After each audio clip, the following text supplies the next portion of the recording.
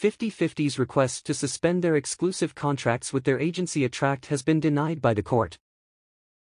Back in June, 50/50 filed an application for provisional disposition to suspend the validity of their exclusive contracts with Attract. After the first hearing in July, the court recommended mediation between the two parties, but on August 16, the 50/50 members announced that they had no intention of continuing with mediation, leading the dispute to return to trial. On August 28, the Seoul Central District Court made its decision, ultimately denying the four 50/50 members' requests for the suspension of their contracts. At the hearing in July, 50/50's legal representative made three main claims as to why a suspension was needed. The first was an alleged lack of financial transparency, the second was that the company allegedly did not take adequate care of the members' health, and the third was an alleged lack of resources to support the group's activities. However, the court ultimately found that there was insufficient evidence to grant a suspension. In terms of financial transparency, the court stated that after reviewing Attract's finances, in light of production costs and other expenses, there was no evidence of any unpaid earnings that 50/50 should have received by now. While there was a specific omission on the company's statement for April, the mistake was corrected as soon as Attract was made aware of it, and according to a report by Dispatch, the error was actually made by an employee of On Sung Il.'s company The Givers. There was no instance of 50/50 making a request for correction and the agency not complying. And there was no instance of the agency violating their duty more than once or for a long period of time, explained the court. It is difficult to see this incident as causing an irreparable breach of trust.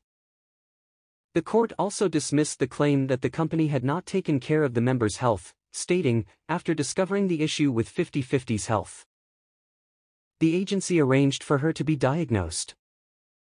They then checked on her diagnosis and progress, and they adjusted their promotion schedule and set up a date for the surgery.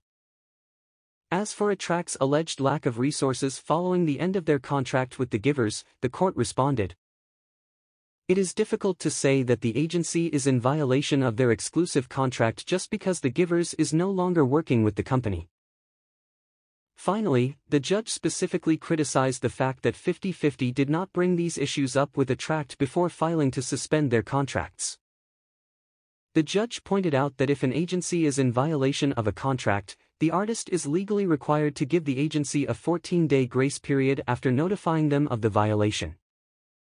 However, in 50/50's case, instead of notifying Attract of their grievances, the members immediately moved to legal action and attempting to terminate their contracts. The group's activities came to a halt because of Young-eun's surgery, and because some of the members came down with COVID-19, they each returned to their own family homes, noted the judge. Immediately afterwards, they suddenly sent the agency notice that they would be ending their exclusive contracts. There is no way to see this as refusing to make corrections in spite of a request for correction, they continued.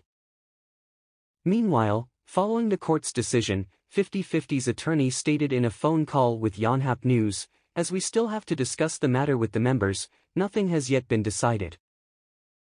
But it is currently very likely that we will be appealing the decision."